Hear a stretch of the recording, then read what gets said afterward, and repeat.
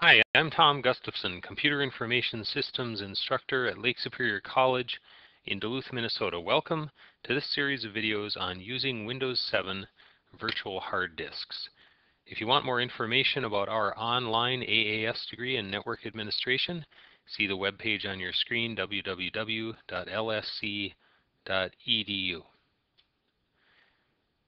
We're going to be talking about virtual hard disks in these videos, so let's define what is a virtual hard disk.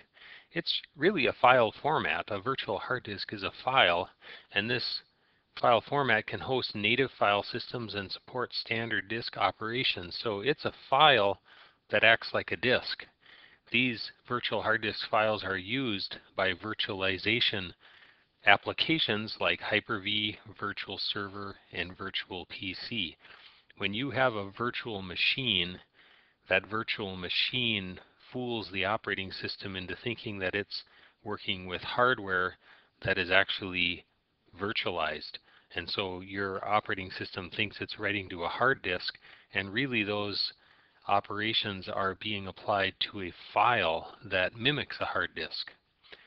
So the VHD file format is used by these virtualization solutions, but also it's used by some backup solutions like Windows Server Backup. A VHD is a great way to make a system portable. You can write a disk to it essentially, and then copy that VHD file somewhere, use it somewhere else, or just back it up. Another very important thing about virtual hard disks is that Windows Boot Manager can be configured to boot from a virtual hard disk.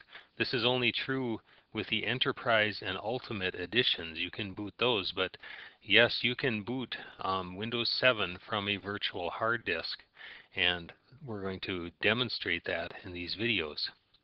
Now a VHD is different than a .wim file, and if you look at the separate video series that I've put out on imaging Windows 7, you'll see that we've created WIM files when we created an image of a hard drive. But an image cannot be written to by standard Windows operations. An image can't be treated like a hard drive. That's the really flexible thing about virtual hard drives is you can attach it to your computer and then treat it like a hard drive. You can format it, write to it, read from it, delete from it, and so forth, just like you would any other hard drive. Virtual hard drives also don't require a virtualized environment. They got their start with Hyper-V and other solutions like Virtual PC, and that's how they got their start, was being a virtual hard disk for a virtual machine. But now this functionality is built right into Windows 7, and you can use a virtual hard disk from a physical machine.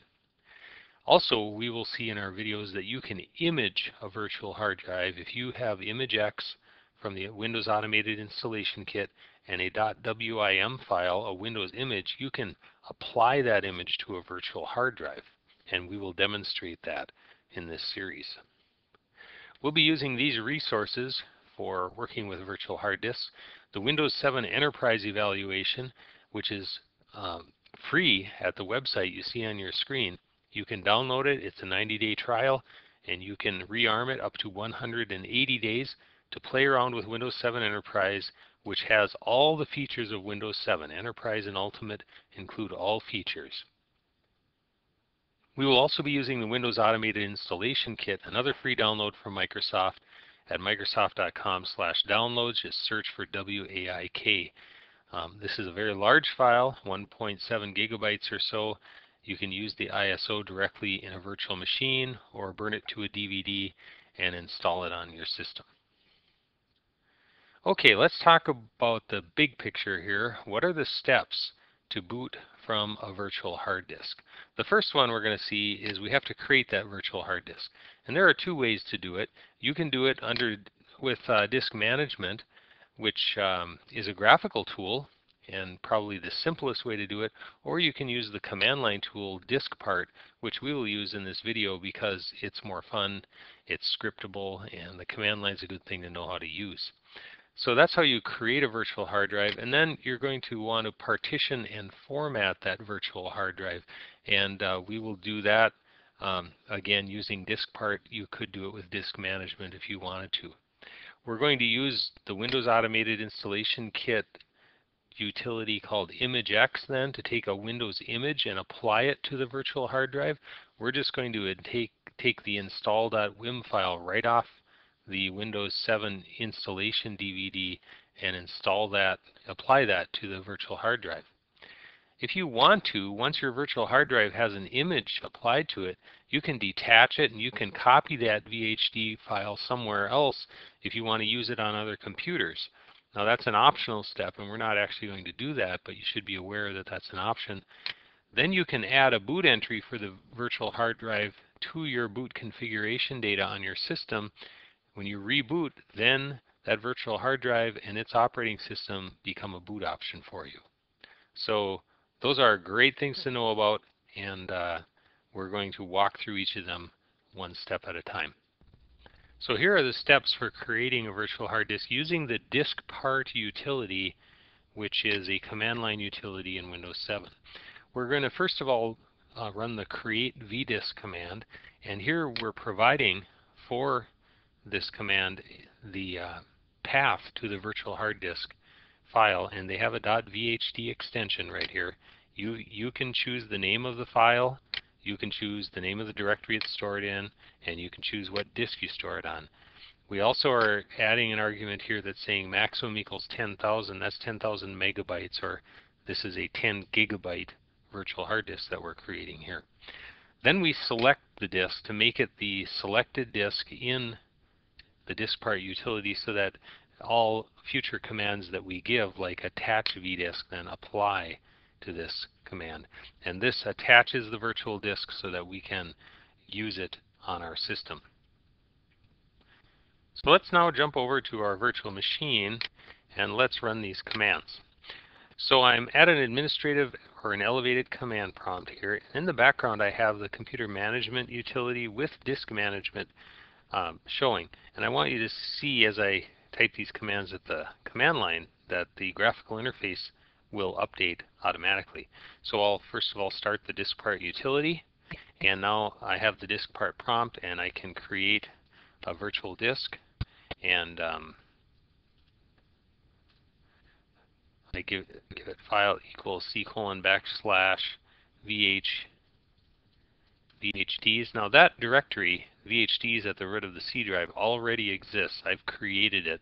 If it's not there, you do need to go out and create it.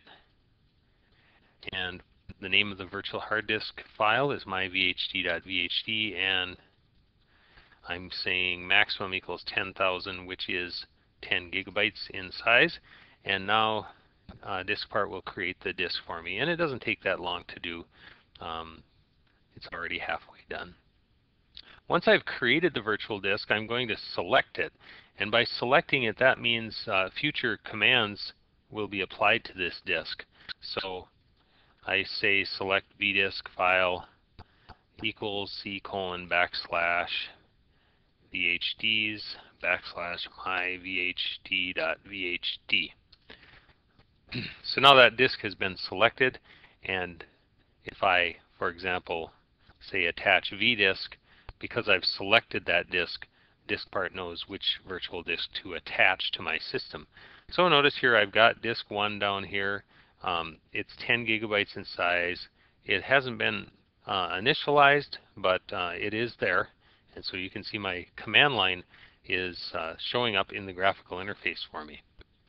I will now create a partition on that disk, a primary partition, and you can see that the partition is created in the graphical interface, and I will assign it a letter, V, and so the V prompt shows up. Even the prompt in the background to format the disk shows up, but I will not respond to that. Instead, I will format it from the DiskPart utility. I'll do a quick format, label equals, and I'll call it myVHD. And the format begins. I'll go over here to the graphical prompt and cancel that because I formatted it from the DiskPart utility. And so there it is and I've created that virtual hard disk. In DiskPart, I can now exit, and if I want to do a dir of v:, that's the drive letter for that disk, there it is. It's empty. I haven't put anything on it yet, but I have managed to create that disk. Now, I've created it and I've partitioned it with the all with the DiskPart utility. I use the create partition command, I assign a drive letter to it, and I forwarded it, and that virtual hard disk is now out there.